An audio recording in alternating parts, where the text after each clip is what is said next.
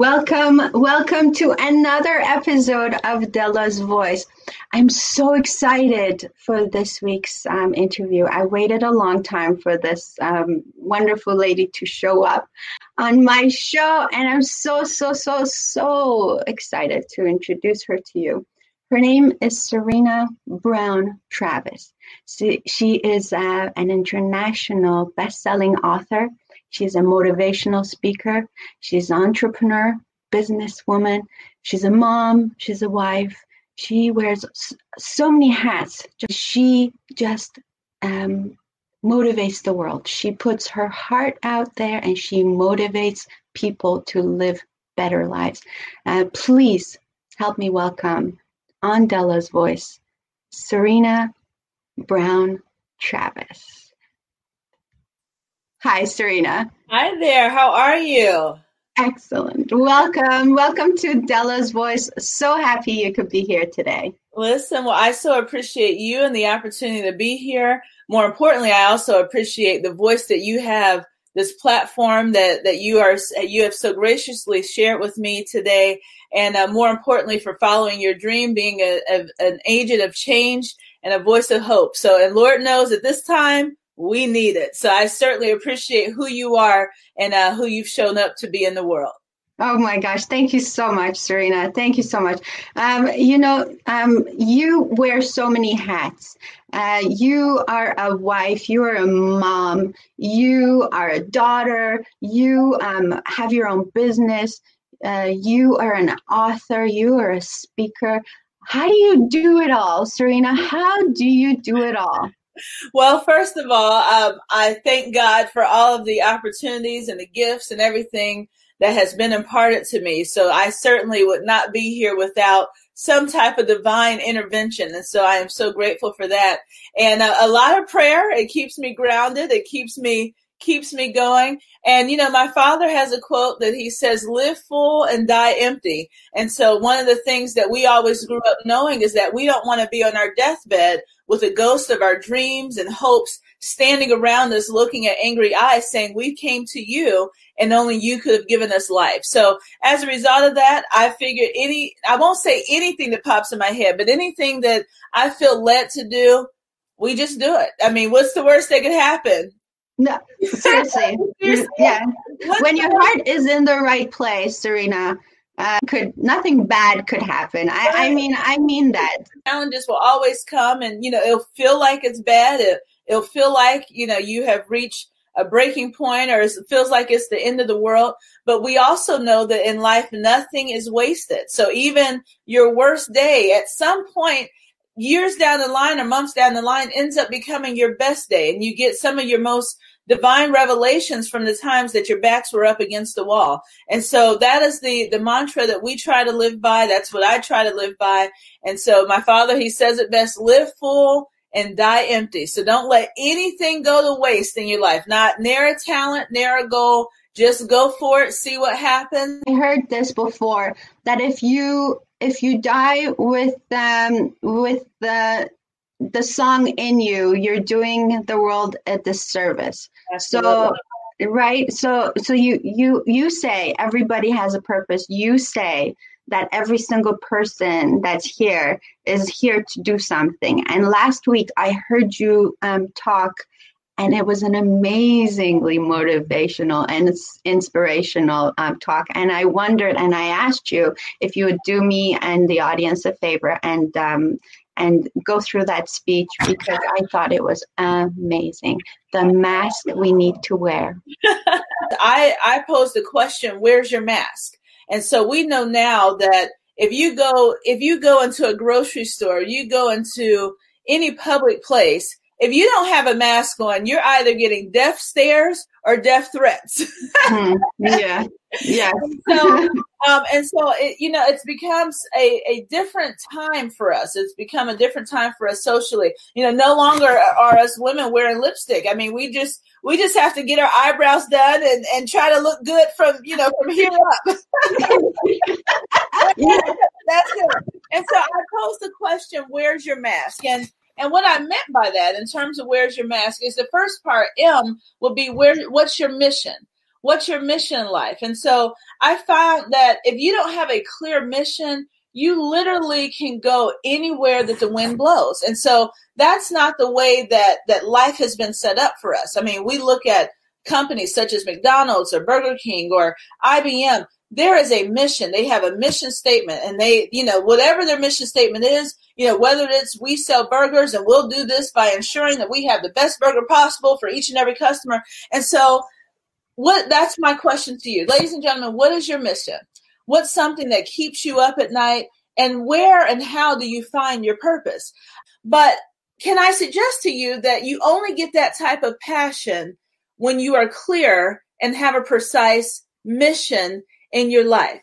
And so what's your mission? It can change year after year. As we know, we are in a political crisis. We're in a social injustice crisis. We are facing a climate issue. There's just so much happening around us. And so your goal and your mission may change from year to year. So for instance, my mission, I'm committed to the truth. No matter how painful and ugly it is, I'm committed to living a life of integrity. I'm committing to making an impact with my words and giving hope where there is none. I'm committed to service and helping others and leaving an impact on my community. And so there's a quote that I once heard that I absolutely love, is that every man and woman is born in the world to do something unique and something distinctive. And if he or she does not do it, it will never be done. And I figured that's quite the weight to carry with you. Yes. If God has given each and every one of us a particular talent, a particular gift, and if we choose for whatever reason to not follow through with it, who did we let down in the process?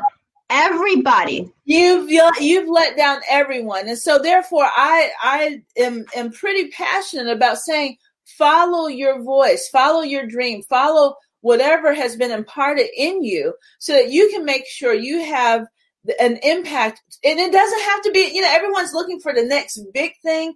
It could be just an impact on your neighbor, an impact on your children, an impact in your school system. It doesn't have to be a global impact, but eventually it will become a global impact. We are here today because of some of the voices of our teachers, and then they're here. They were in our lives because of previous voices that they've heard. So your impact, you may not see it immediately, but your impact is significant. And so, and I can hear people say, well, we're in a financial crisis, and I've got to focus on making money. And I'll say this to you: impact drives income. I'll say that again. Yes. Income. If you ever want to make a lot of money, impact someone's life. Without question, they will find a way to move heaven and earth to make sure that they can find a way to pay you back. Think about some of your teachers that you've had, or think about, your mother, your father, your aunts and your uncles, people who have had a positive impact. There's nothing you would not do to make sure that their life becomes better on this side. So impact drives income, even as a business. I'm a business owner, as mentioned in my introduction.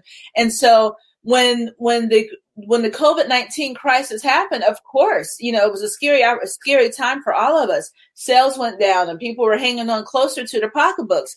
And even in being a new business, I knew immediately I had to put my faith where my fears were. And so as a restaurant owner, we started giving away everything we had. You could venture to say, well, Serena, that makes no sense. And it did not. Financially, it made no sense whatsoever. But I had to put my faith where my fears were. And as a result, I impacted a community in the time of crisis. And within a couple of weeks, everything shot right back up. Everything has been fully restored. And so I'm so grateful for that. So I just got chills, by the way, when you said that. Where is your mask? And we know that the first letter in that is M. And I propose to you that is your mission. What is your mission, and how do you find your purpose, and how do you get that mission so that you're not swayed just from any and everything? The second thing that I would like to propose to you would be adversity. think it not strange that you'll face some fiery furnaces of the world. Usually, we'll say, oh, this is what I want to do. This is what I'm going to do. And then the very next day, something will come and smack us in the face. Yeah. And right back where we were. And then we'll ask ourselves, well, is it worth it? Do I have what it takes? Can I do it? So think it not strange that once you find your mission in life, that you're going to find and you're going to face adversity immediately. I mean, immediately, be it adversity on the outside or even in your own mind, and with you questioning yourself whether or not I can do this. I'm sure I'll pose this question to you, and it may be embarrassing to answer it. How many of you all have shared with a loved one or family member, hey, this is what I'm thinking about doing. I want to move my life in a different direction. And then you find that they end up laughing at your goal and your dream and giving you crazy. Yeah. So think it not strange that as soon as you declare what your mission is and you get serious about it and you get centered and you're prayed up, that you're going to immediately, just don't be offended by it. You're going to immediately face adversity. And so with that being said, how many of you all declared that 2020 would be your best year? We've had Facebook posts. We had everything. Year of clarity. Yeah. It's our vision year. It's we're getting clear. But here's what I propose to you is that it is still your best year.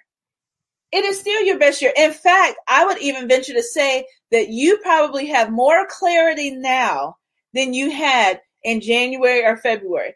Be it that the global crisis has made you rethink your strategy. It didn't derail your dreams, but it certainly made you rethink your positioning and how you position yourself or reposition yourself to start achieving your goals and your dreams. So, 2020, it started off good. People were more positive. They were more optimistic. We had our chest puffed out. We're thinking like, we're going to do this thing for real. Be it, I'm going to lose weight for real, or I'm going to my dream for real. And then all of a sudden, we got faced with issue after issue, and not small issues. I mean, the stuff that's going on right now, it's not small by no stretch of the imagination. And so I would venture to say to you that don't be alarmed when you face adversity. Don't be alarmed. In fact, that's how you almost know you're on the right track, is you go, oh, the universe seems to conspire itself against me.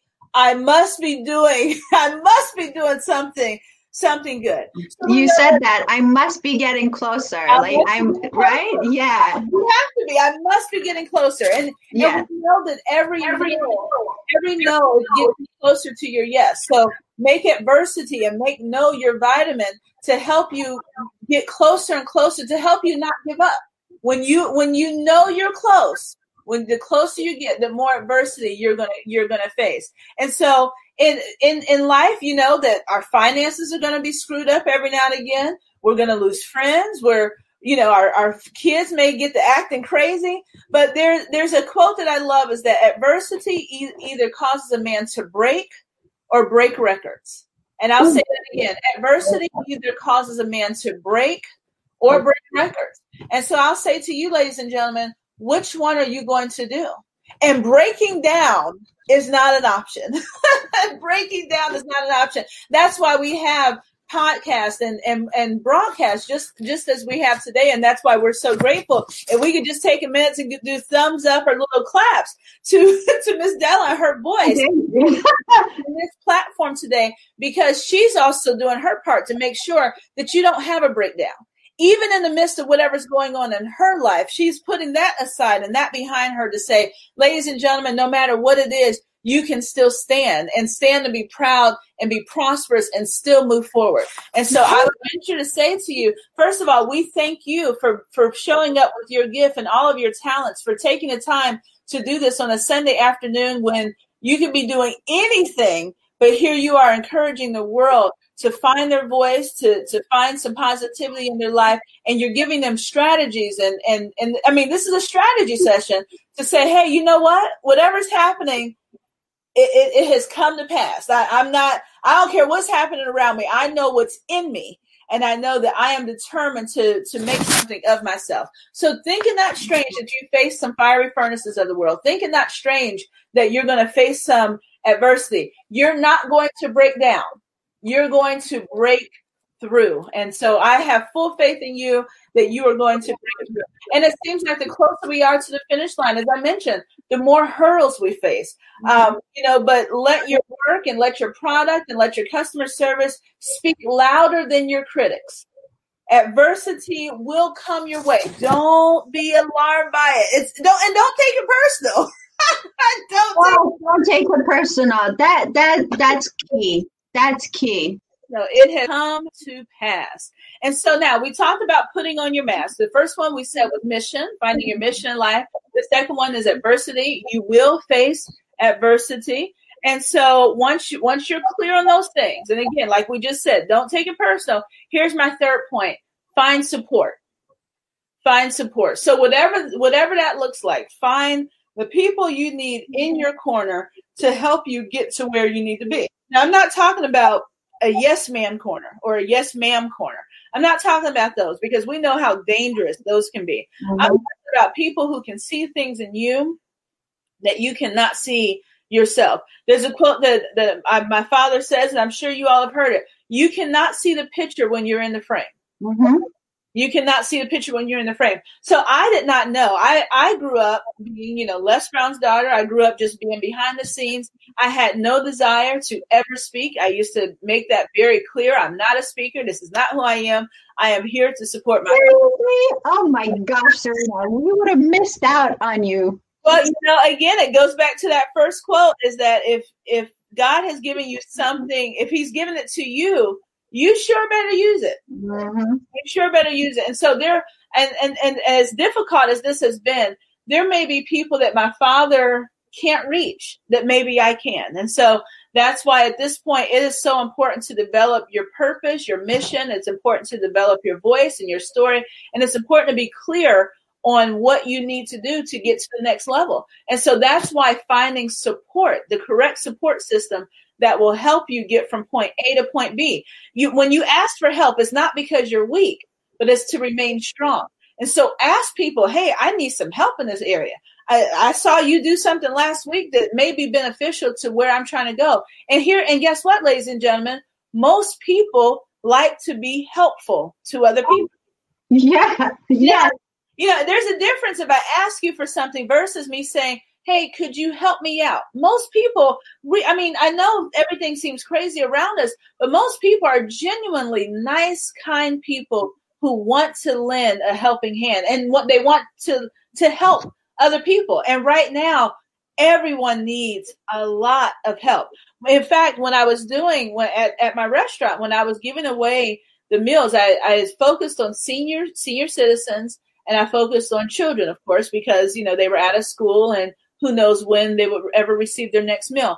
I had so many people give donations because they wanted to help. And so therefore, ladies and gentlemen, find support. Find the support system that you need that will help you move in the right direction. Find the people that will see the best in you, not your critics, not the people who, remember when you were their drinking buddy 10 years ago. Find the people who see things in you that you don't see in yourself, who can encourage you even when things look bleak, and who can help strategize to help push you in a different direction. There's a quote that I love that says, we rise by lifting others. Mm. We rise by lifting others. And so and find a support system that doesn't need to get the credit. When no one cares who gets the credit, everyone wins. when no one cares, now we must acknowledge those who have helped us. And so, the likes of Robert J. Moore, my father, Les Brown, or even me being on this platform today with Miss Della. So you can acknowledge those that help you. But, as long as no one has their ego in the way, then everyone can move in the right direction. So again, I would not be here today if I did not have the support and encouragement from so many other people. And so my brother, John Leslie Brown, he's a motivational speaker, and he says, who can you count on and who should you count out? And I'll let you think about that. Look at your life, look at your friend list, look at your Facebook list. Who can you count on and who should you count out? And once you make a list of that, then you won't be offended if you call your old college roommate or your bestie and you think that they're going to help you and going to going to, lend their support. And don't be confused if they don't. Sometime it will be a perfect stranger that may lend you support that you would never expect. And I believe that God puts all kinds of people in our lives, as we know, for reasons, for seasons, and for a lifetime. And so just find the support system that will help you out. Okay? Now, please. So good. So good. So good. We talked about, where's your mask? Number one, we said your mission. Number two, we said once you decide on your mission, you're going to face adversity. Number three, once you have your mission, you're going to face adversity. You need to find a support system. And the last one is keep the faith. Now, I know this sounds crazy because you're thinking, Serena, the world is burning around me. But trust me, if you keep the faith, if you hang on, if you never let go of your goal, of your dream, of what God has put in you, if you keep the faith, if you're steadfast, and you find it that I don't care what comes my way, that you're going to keep the faith. There's a quote that I love that says, however hard the road, however difficult today, tomorrow things will get better. The truth is, tomorrow may not be better, but we must believe, behave, and act like it will be. So we don't know what tomorrow holds. But if today I believe and behave and act like tomorrow will be better, then somehow or another, tomorrow will be better. The circumstances may not change, but in my mind, tomorrow will be better because I'm walking by faith. Nothing, like I mentioned earlier with my restaurant, it made no sense. My financial advisors were pulling their hair out. Like, why would you do this? The numbers aren't going to add up. We're at a time right now that I don't care what numbers are looking like. I have to have enough faith in myself and enough faith in my divine power to know that this storm that we're in right now, this storm that you're in right now, and I'm not just talking about the global storm. I'm even talking about just you, the idea of you finding the best in you, the idea of you putting to rest negative voices in your head, the idea of you looking at your dream that you once pushed aside, and now something in you is saying, this might be possible. I would advise you to keep the faith, because the truth of the matter is, it is possible. And you, yes, you are the one that's going to bring everything to fruition. And you are the one with the gift, with the goal, with the vision. It just is going to take a little work. And so I say to you, keep the faith. When I take a look at my father's career, and if you all know him, you know that he was adopted and abandoned on a floor. He was born in an abandoned building. His birth mother left him. He was adopted to the grandmother that I knew, Miss Mamie Brown. But he had every reason to give up. And how many of us have that story that you look around and you go, there's no way I'm getting out of this. I mean, it's just not possible. And a lot of us, including myself at one point in my life, I was okay with just being regular. It's okay. I was okay with just working the back of the room. I knew I had gifts and talents, but I was okay just supporting others and throwing my gifts and talents behind other people. You know, how many of us have said, oh, I just like the back of the room. I just like to play second. I would venture to say to you that there's more in you than you can ever begin to imagine. And so even if it looks crazy, if you say, I don't see it, well, I would say to you, keep the faith. Whether someone speaks positivity over your life, whether you just happen to scroll on Facebook and find this broadcast, this is your key right here to keep the faith. The voice and the advice and the encouragement that's being given on this broadcast on a weekly basis is helping you find your footing and to keep the faith. And so I don't care what financial crisis we're facing and what troubles we had before. You've had troubles in the past. This isn't new. I mean, the truth of the matter is, if we're thinking we're stuck, but the truth is we're not. We have been in a crisis before. You have been in a crisis before. Now I can hear you say, well, the crisis didn't require me to wear a mask and have hand sanitizer and all of that. But the fact of the matter is, you face a crisis that require a different part of you. And so now this crisis that we're in, it requires a different shift.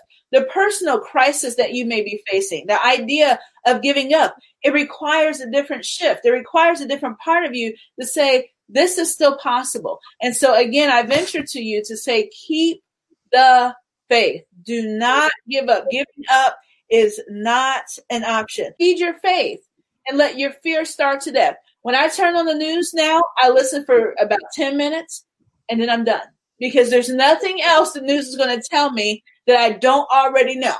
So feed your faith. Broadcasts like this, books that are out there that will continue to encourage you. Feed your faith and let your fears starve to death. And so I'll ask you again, where's your mask, your mission? Know that you'll face adversity. Find a support system and keep the faith. Thank you. Oh my gosh, you're awesome, Serena. Thank you so much for all of this. You brought me to the topic of books. Yes. And so you're an international best-selling author for. So there's this little children's book called Perfect Penny Positive Words. Yeah. And that is the story of a little Penny who was born in a dumpster. Mm-hmm. And she lives with her tools. She finds strategies, and she is just full of positivity.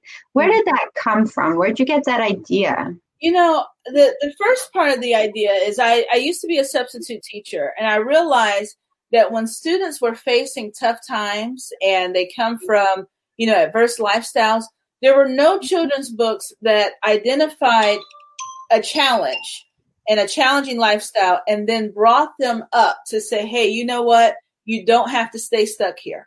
And so there's nothing worse than being born, than being born in a dumpster. There's no lower denomination of our money than a penny. And so she started from the bottom.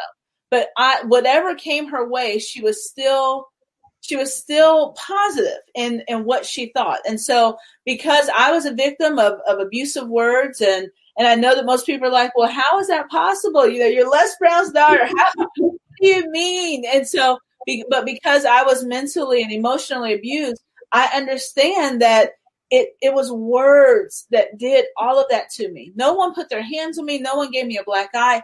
But in some respect, you go, well, at least if someone did give me a black eye, at least everyone would know what was wrong with me. But I had a mental block, and it all resulted from people spewing negative words over my life. And so once I did the work that I needed to do, I realized that in my life and in my children's lives and in everyone around me, that we're going to make it a point to do nothing but speak positive words only. So that's where the basis of the book came from.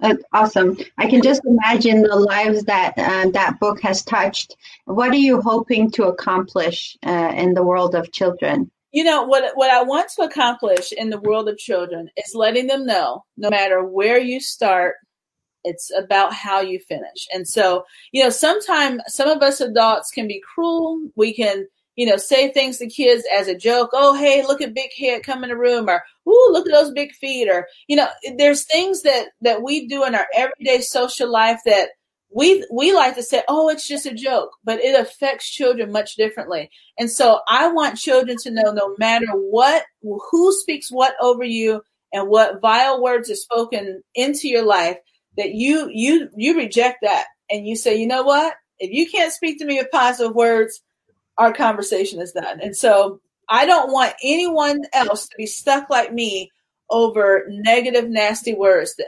spoken into someone's life. Thank you. So you have another book, Positive Words Only. Yes. What is that? Could you tell us about that? Absolutely. Yeah, so this will be my first book for adults. And so the concept of the book, again, it's about positive words. So I actually go into detail, into some of the things that happened to me in my adult life. And, again, most people are looking for this big catalyst, oh, well, did someone die? Was there a tragedy? And once I had to sit back and figure out what happened, I realized, again, It was the words and expectations and low expectations. One of the things that my father no rise to low expectations. Even though in my daily life I was around my father and, we would go out on the road and we would speak and have seminars and all that good stuff, I felt like I was living a lie, because the truth of the matter is I didn't feel valuable. I didn't feel like I was enough. I didn't feel pretty. I didn't feel, all of the things that most people are like, oh my goodness, you're so vibrant. You're so positive. And I'm thinking, like, if you only knew, I really wish we could switch places so that I can get the coaching and teaching that each recipient was getting. And so I want to, the book is designed to meet people where they are. Most people don't really recognize verbal and emotional trauma. And so now it's starting to become recognized as just as traumatic as, some physical trauma. And so it was bad. It was bad. But because I identified what was going on, and then again, even for myself, if you're not speaking positive words, I can't do it. I can't do it. I can't do you. Our conversation is over. And so to be intentional, the book talks about being intentional on how you speak positive words, being intentional on how you deal with relationships that may not be as positive as you want. And I do believe that you have to cut some people off. And, it's almost like just getting pruned. And sometimes it's painful. You don't want to do it. And you go, oh, well, my uncle has been like this forever. Or, oh, my parents have been like this forever. But the way it affects you, if it has that type of impact on you, you've got to either correct it or you cut it off. And so that's what the book is for. It's for everyone. It's for, young adults, for us older people who have been hiding our scars for so long. And so I appreciate you asking me about the book, but that is the book, Positive Words Only, Reshaping Your Life and Your Business and Reshaping Yourself. Amazing. So that people can, if they want to get your book, they can go to the www.serenabrowntravis.com. Yes, in fact, we will be doing a pre-release this week. So we are like right on time for that. Woo! I know. So make sure you follow me on my Facebook page, author Serena Brown Travis. You can, and that's on Facebook, of course, or you can go to my website and follow me there. Yes, it is going to be released this week. So it's almost like I'm really doing this thing. Oh, my goodness. Serena, when did you start this journey of self-love? Like, I mean, okay, so for a lot of people, they'll be like, oh, well, you were raised in a I know.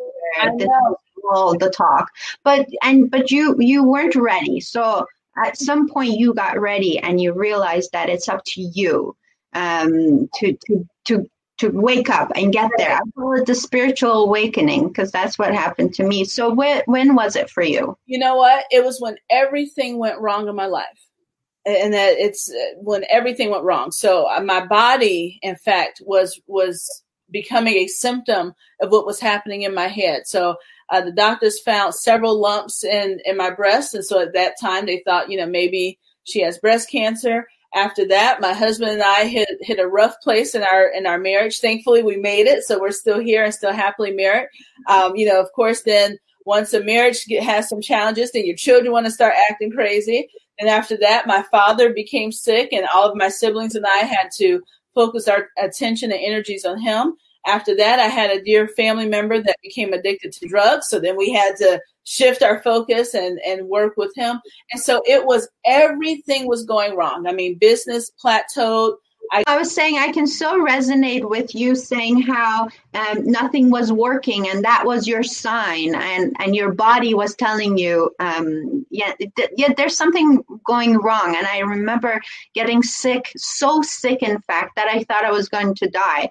And it was like, what is going on? What am I supposed to be learning from this right now? What are you, God? Are you trying to tell me something? Because I didn't know God back then.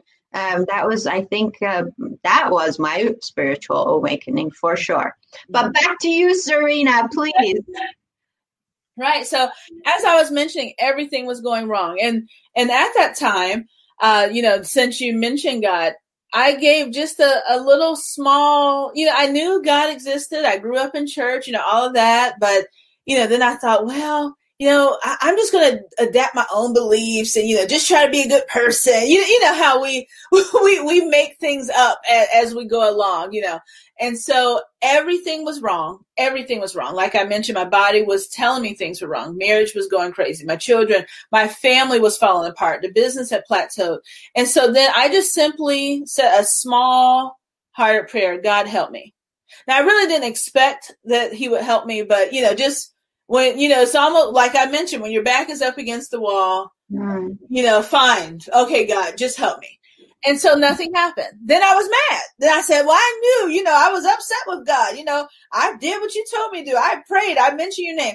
And so then the voice came to me that I've got to get much deeper than simply God help me. So, the prayer changed to God help me. God show me, revealed to me what's happening, change me, change my heart, prune my spirit, all of those things to help get me right. And it did not happen immediately. But most it's not a zap. Yeah, it's not a zap, But I knew that finally I could focus and I could get one thing solved a day. And so every day I was working on something, repairing something, having different conversations with my husband or with my children, going to counseling. I was writing. I was just trying to get everything toxic out of me. And bit by bit, I felt relief. It's almost like I felt a brick being lifted off of my chest, brick by brick. And so then the fact of the matter is, I heard in my spirit, when I prayed, God help me, it was an incomplete sentence. But finally, God started to help me and show me the way and to give me light. And so as a result, and it took about 3 years. This, like we joked around and said, it's not a zap. And by no stretch of the imagination, it's not a zap. I had to let some relationships go. That of course was painful. Some friends, I had to just let them drop off, and that was okay too. And so when you ask for that, it is a pruning. It is a pruning process. But I realize it's almost like that story we heard growing up about a dog sitting on a nail, and the dog was sitting on the nail and he was moaning. And so the neighbor said to the other neighbor, hey, why is your dog moaning? Oh, well, he's sitting on a nail. The neighbor said, well, why doesn't he just get up? And the neighbor responded and said, it doesn't hurt bad enough. Yes. And I was at the point that it was hurting too bad. I could not keep moaning and groaning through life sitting on this nail. And then when I pulled the nail out, it still hurt. Mm-hmm. Yeah. It still hurt, but it gave me relief. And so I say to you all and all of us probably have this nail story per se, but I finally got relief. As painful as the process was, as paining as the pruning was, but once I did all of that, I finally got relief and clarity. And that's most important. So good. Medea says, when we surrender is when the shift happens. Absolutely. Absolutely. I love that. In fact, I'm going to write that down. But absolutely. I mean, we try to do it on our own and we fail each and every time. And it's not like we haven't heard people say you can't do it on your own. We've all heard it. But somehow or another, I thought I was going to psych out God. I was going to outsmart him. And we've all heard the phrase that your arms are too short to box with God. So again, that's good. It usually only happens when our life is facing adversity. Yeah. It usually only, when things are going well, then we don't need, we don't look for a source of inspiration, a source of hope. And, we're just thinking that we've done all this goodness on our own. But the fact of the matter is, once my life hit so many bumps in the road, that is when I decided I've got to try to get this thing right. I'm miserable. I'm going to die. I was suffocating. I was suffocating and hoping I didn't wake up. And I knew that was a problem when there's so many other people who, are praying for help or, health and strength. And I was literally praying not to wake up. That's when I knew I'm in a rough spot and I've got to get myself out of it. Holy moly. Yes. Yes.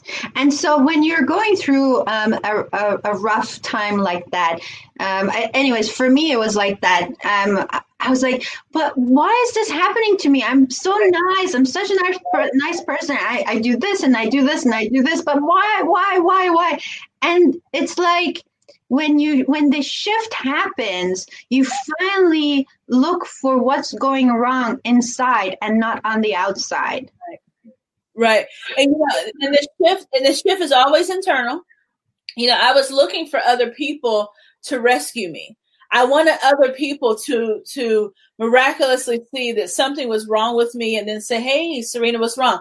But as long as you're, serving others and doing things for others or, working for other people, no one usually stops and says, hey, something's wrong. Something's off, and I used to play it off so well. I mean, again, the daughter. Smile. Right. Smile. I can put on a girdle. I can, put on some good makeup and it happen. But the truth of the matter is I was hoping that someone else would see it and then make me have to confess. But of course it didn't happen like that either. And so this was one of those doing a self-assessment. And we usually are not good at doing a self-assessment because we're used to just, turning it on, like you know how we do. We get out the car, we see a group of people, we go, all right, here we go. And then we turn it on. Mm-hmm. Yeah, the shift definitely had to happen internal. I had to do the hard work for myself. And that's what makes it difficult because you have to be honest with yourself. No one usually likes to even be honest with yourself. I had to sit in my feelings and sit in what really happened, not the story that I made, that I made up. I had to really sit in it. And, so once I started to dissect it and pull layers apart and, I even went to counseling just to help make sure I was doing this thing correctly. And so I remember older people would say, I thank God for my mind. And I used to think that was funny, but now I understand. Mm-hmm. I wake up and say, Lord, I thank you for keeping me in my right mind because that is so significant to what we're facing right now. What a painful process that is, going through all of that. It's painful, but it pays off at the end. And I think it's a process that never finishes because we're forever looking. So thank you for that honesty. Mm-hmm. I also, one thing I noticed was that when I started to change, the people around me changed and no longer were they as annoying as they used to be. What's your take on that? You know what? Your perception also shifted. And so I feel like there are times where, you grew up, quote unquote, you grew up, your perception shifted. Now, some people have not changed. Like I said, I had to lose some friends and some family relationships to get my mind where it needed to be. They are still the same people. I'm also at a space in my life where I don't point the finger. In fact, I have more compassion than anger. I care about their well-being. Even though they hurt me, I still care how they are. And then I even, went back and said, you're like this because of these things that have happened to you. And I still love you. I just have to cut off the access that you have to me. You don't get to hurt me anymore. You don't get to make jokes on me anymore. You don't get to just spew negative words over me. And so the people have remained the same. Your perspective of them, my thing now is just to see the very best in people, period. And so I look for the smallest things or that I can just, I absolutely like you. Now, there could be a group of people say, oh, we don't like her because of this. And I can meet someone and go, oh, I think they're great. Is that the person you said you don't like? So I think it's all about a perspective shift. My perspective has shifted.